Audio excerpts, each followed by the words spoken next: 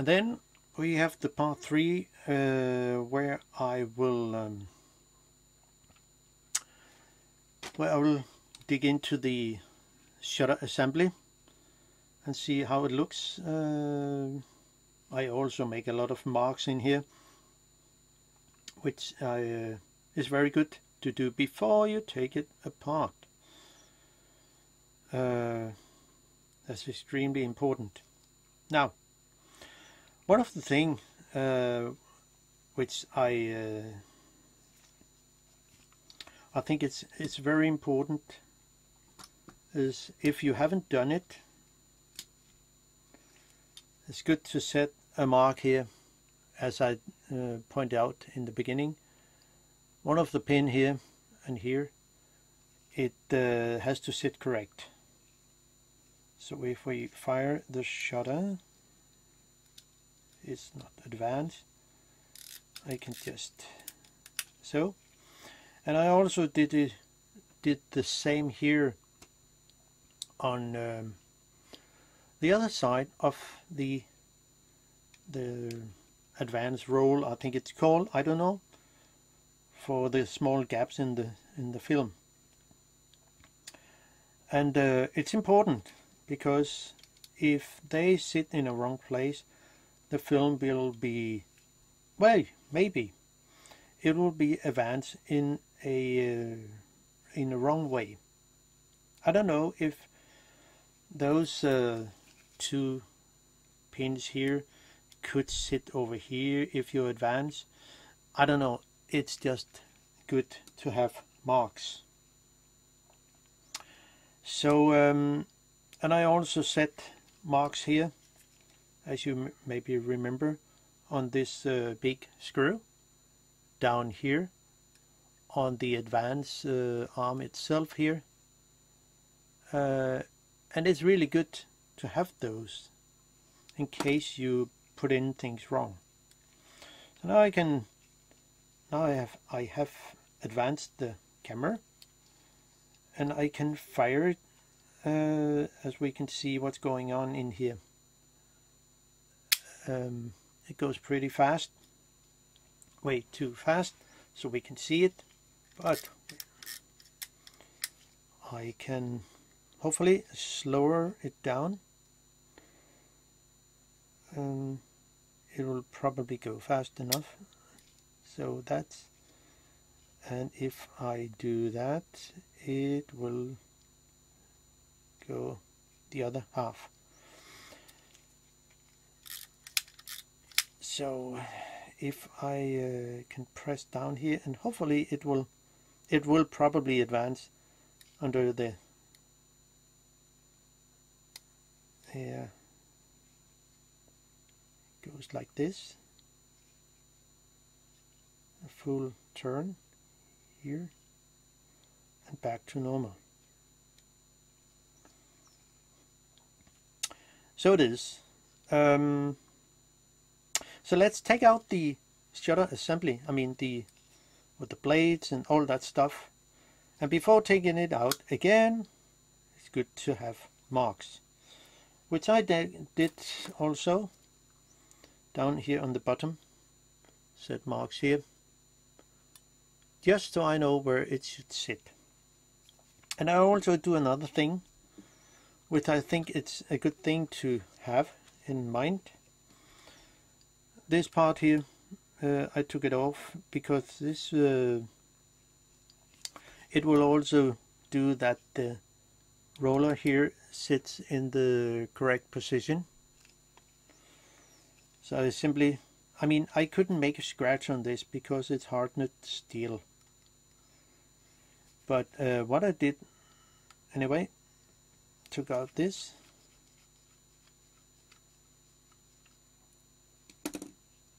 and so out this one here, and I took out the gear here, and underneath that I set a mark down here, you might see. So when I assemble it, or if I would take out the the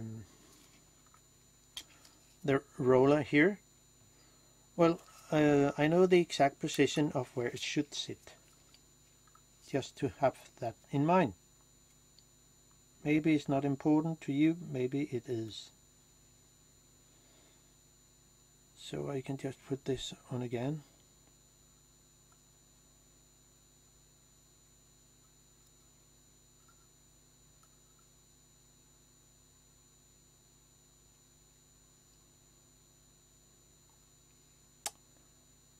And in that way it should be able to put it on.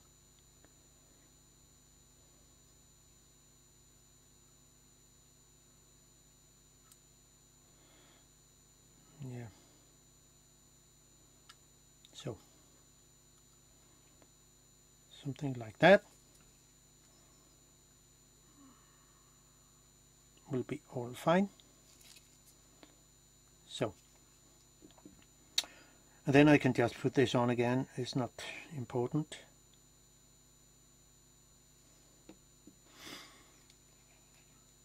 The screw goes in here.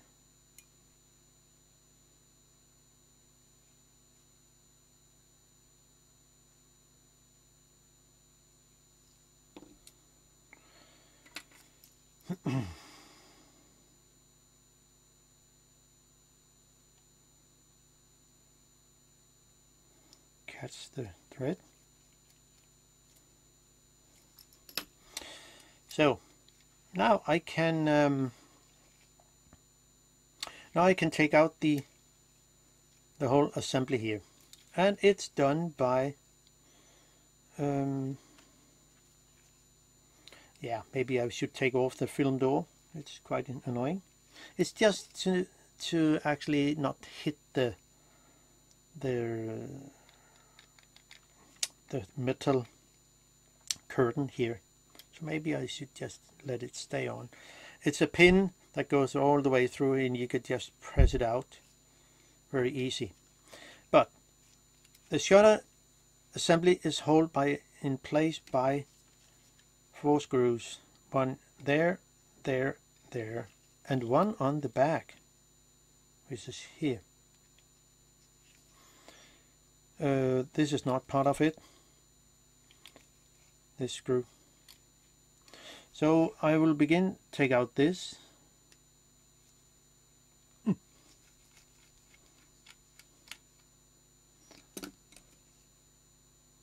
Take it out.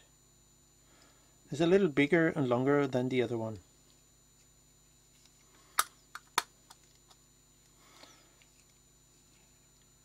And the holes are longer, so it's also a good thing, which I did before, earlier when I was in it.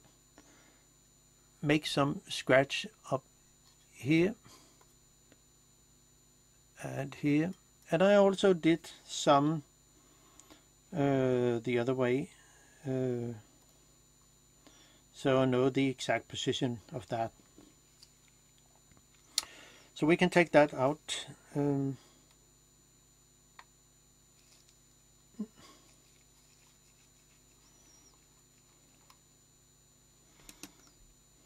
Not many of the screws are actually magnetic, it's all brass.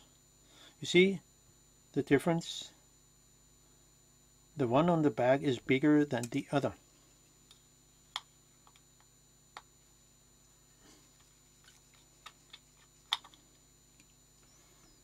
Just pop it out here. And then put a finger on here so you know where it stays. And take good care of the curtain here on the back, so you will not, if by accident your screwdriver will get off the screw head, you will, or you could damage the curtain. Now, since we are ready to take that out, we can just do it. The shutter is released, so in a way we can just take it out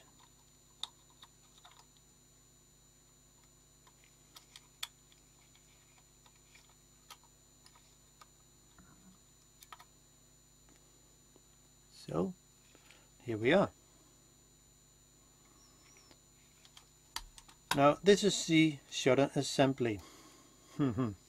Interesting stuff. This is the disc that acts as a curtain, and yeah, this is how it looks.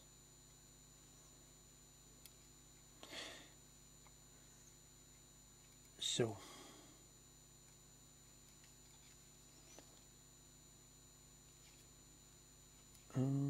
is it possible to advance it? It's too hard to actually get into move.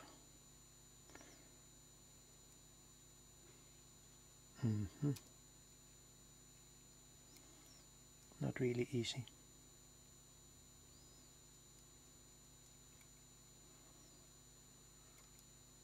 It's not possible to. Now, so this is how you come into it.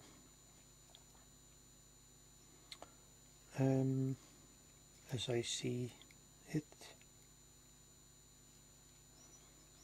And since we have this out, see, it's extremely thin. So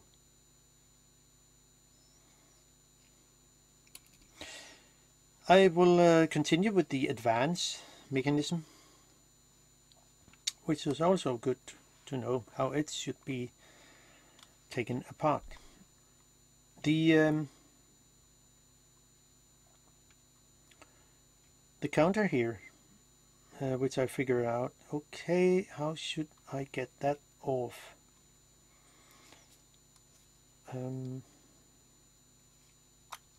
So this pin here is where it will release the counter to go back all the way from so. And to get into that, we need to take out the actual plate here with the numbers on, and it is unscrewed counterclockwise.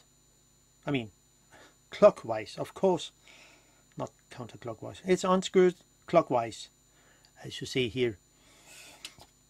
And there is a as I remember, yeah, we can just take it out.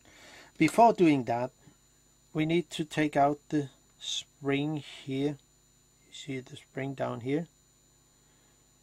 So this spring here, I will park it on the actual counter here. I mean on the back here. So I'll just open the door, film door, so I can move this one here. And in that way have it like this. So now I can take off the spring here. Maybe it's better with the dented tweezer, I think, because it's more safe. So I can grab it and unhook it, and doing this and put it into place here. Hopefully it will stay there. In that way the wheel is loose in a way. So now I can fully unscrew this clockwise, and you have to hold on to that part here so it will not stay. So we take that off,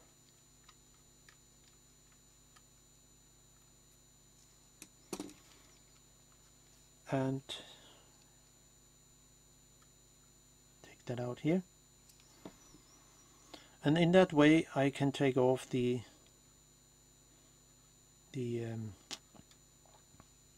this here. It will stay there, that's fine. And remember,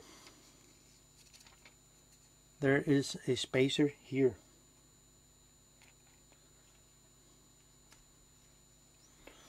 So this spacer here is also,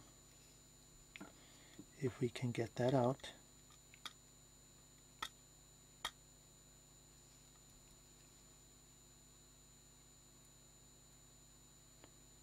so there. And in that way I can, well, how do I get that out? Well, I thought when I look under the camera, there is a kind of a screw head under.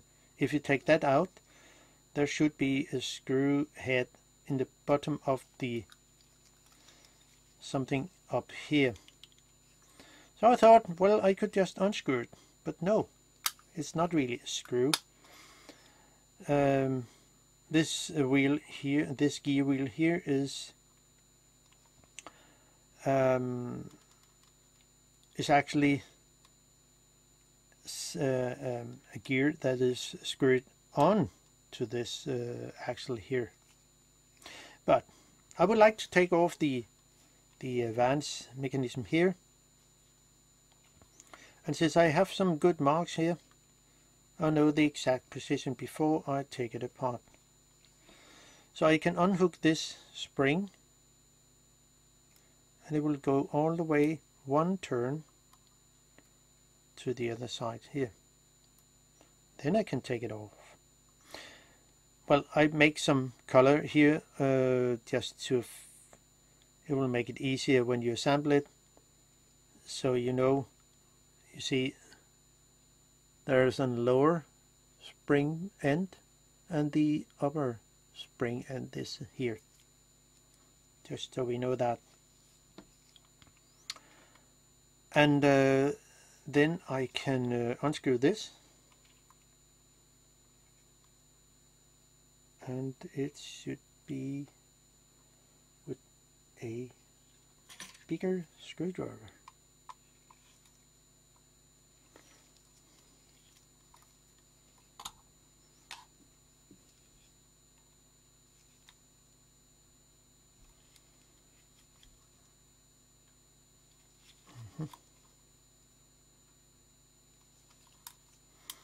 So we go all the way,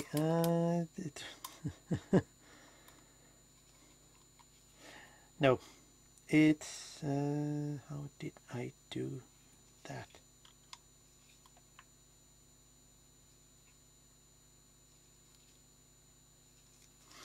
It's unscrewed counterclockwise by holding this here. And there are some parts under this which will go through. There's also a long spring. See? Another, this spring here. There is a spacer, something look like, which I lift up.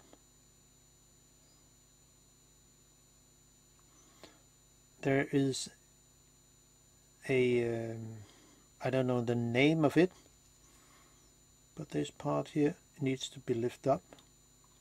See, there's a spacer underneath. This also have to sit, I mean, I make marks on it. This is a thin spacer. And then I can take out the lever here. Underneath I also set marks. See, this there is a little part here, and this I can also take out, of course. So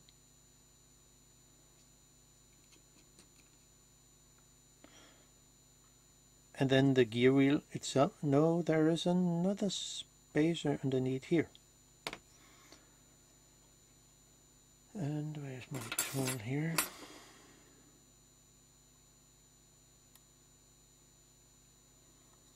something like that. Whoa. Come on. And underneath there is the gear wheel itself, which also can be lifted out.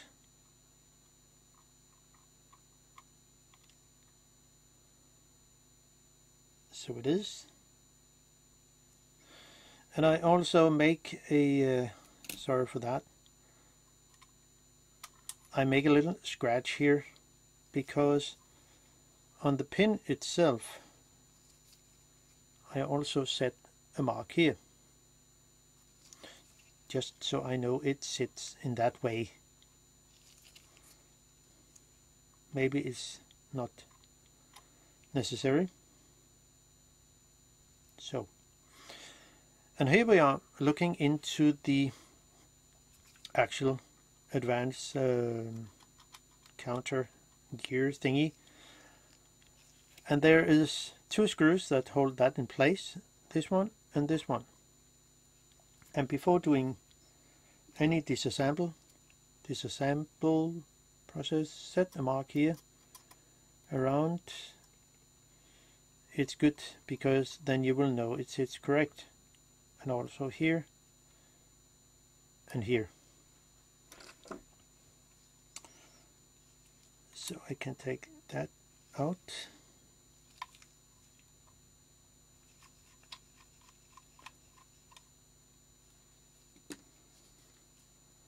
So we can see how it looks.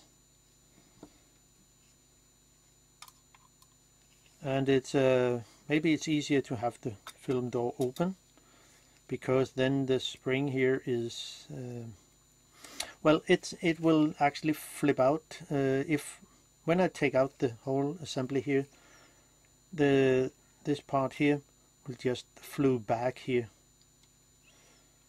just so we know that. So unscrew this, get the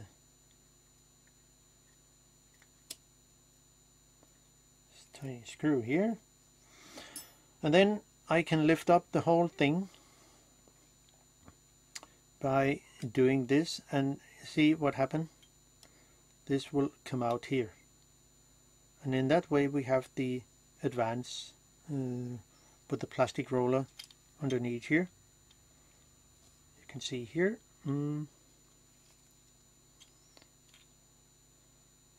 Well, there's no need for taking out the this part here, because well, I've just put things back in again. But this is how it looks. See how the spring is sitting. If it doesn't work, it has to see if I have to hook up on the spring here, this here, and flip it in. The other end of the spring here will go onto the side here. Oh, go onto the side here, which it will rest on. So it's not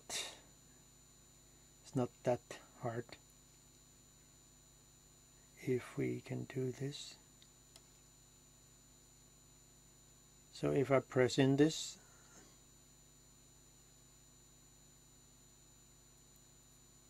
it will oh, it didn't go into place here. So, and if you want, of course, you can take off this part here, and it will you can unscrew this gear wheel here by unscrew it here. I think, I don't know exactly if it's possible.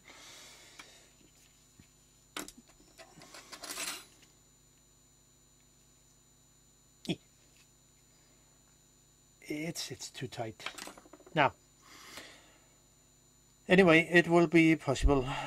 So I will just go into assemble the camera again, but that will be part 4. So that's all for now. So that's it.